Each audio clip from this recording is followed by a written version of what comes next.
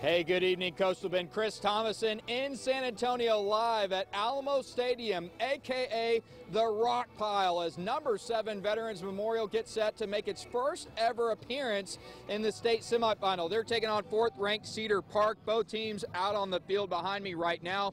Both teams come into this game tonight at 13-0, and both scoring over 50 points a game. So a ton of similarity between these teams. Now, Vets, of course, is coming off the blowout win over rival Flower Bluff, while Cedar Park needed a fourth-quarter rally to knock off 5th-ranked Manville 52-42. Just a little while ago, I caught up with Vets coach Cody Semper to see if he expects the kind of shootout that we think this one might be, and he says, hey, not necessarily.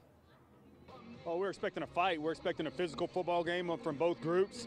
We're expecting to see two teams that are flying around doing the little things right. They're an extremely well-coached and talented football team. They've been picked to be playing for the state championship since the year began. So we're their roadblock tonight, and we're hoping that we go out there and represent Corpus Christi well.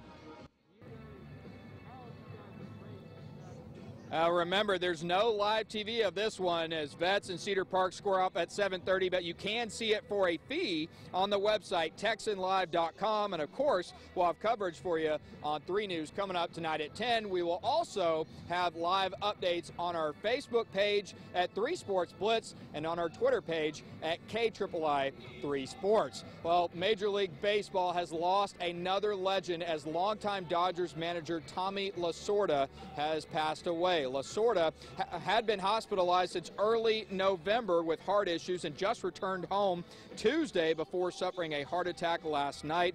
Lasorda managed the Dodgers for 20 years from 1976 to 1996, winning 2 World Series titles and just under 1,600 games in that span. Tommy Lasorda was 93 years old, and I just remember one of my favorite Tommy Lasorda moments, getting into we'll call it a fight. It wasn't really a fight with the Philly fanatic, but seemed like a great guy off the field. Well, again, highlights of Veterans Memorial in Cedar Park tonight on 3 News at 10. Reporting live from San Antonio's Alamo Stadium, Chris Thomason, 3 News. Back to you.